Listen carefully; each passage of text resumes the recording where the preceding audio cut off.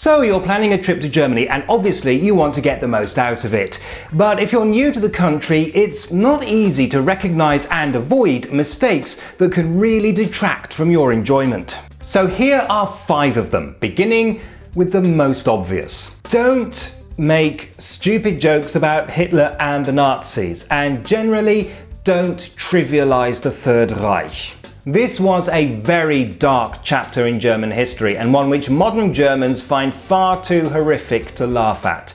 They will take a very dim view of, for example, tourists performing the Nazi salute at Holocaust memorials. That's not just grossly disrespectful, it can actually result in a substantial fine. Or at the very least a stern lecture by some very annoyed police officers who really didn't join the force because they enjoyed interacting with idiots. Not having enough cash is another trap that people fall into. Europeans in general, and Germans in particular, don't much like credit cards and are very suspicious of contactless payments. Cash is still king in Germany and many places don't even accept credit cards. That's not to say that you can never pay by credit card, but don't rely on being able to. Related to that, another mistake is paying in US dollars.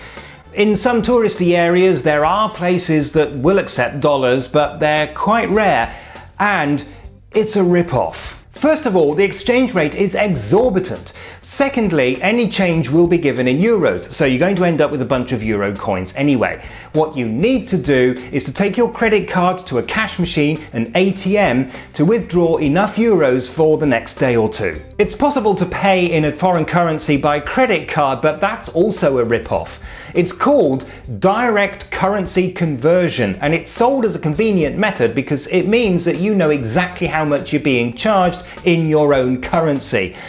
But it is in reality just a sneaky way to add a 5% charge to everything. Instead, pay in euros and let your bank do the conversion. Don't think you're getting an authentic experience. As a tourist, you'll be doing touristy things and that's absolutely fine, but most of it was actually invented for your entertainment as a tourist and is only very loosely based on the real culture. Take the famous Schuhplattler dance. That's the one where they leap about, slapping their thighs and feet. They will tell you that it originated in the 11th century, but it's much more likely to be the 19th century.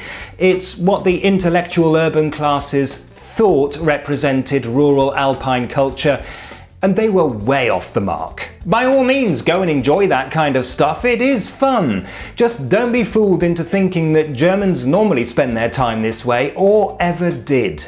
Finally, perhaps the most common mistake I see tourists making is an over-ambitious itinerary. It's easy to understand the temptation. There is so much to see and do, and you want to sample as much of it as you can. But so many people plan a ridiculous journey that involves spending each night in a different hotel, and that means that every morning they have to pack, and then they spend most of their time travelling, either waiting for trains or sitting in traffic jams. It's exhausting and stressful, and they never get to really experience the places they go to. Instead of just zipping about the entire country, pick 1 or 2 places and base yourself there. Give yourself time to relax and explore.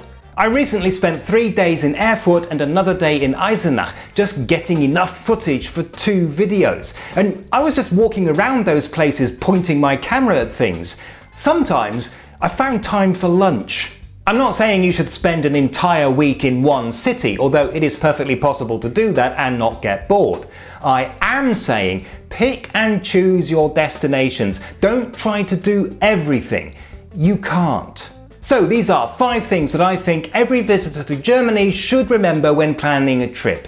Apart from that, the most important advice I can offer is enjoy your stay and don't forget your camera. Thanks for watching. If you'd like to send me a postcard, here's the address. And don't forget to visit my website and follow me on Twitter and Facebook. Also, if you'd like access to special bonus content and help with the costs of running this channel, please consider making a small monthly donation on Patreon.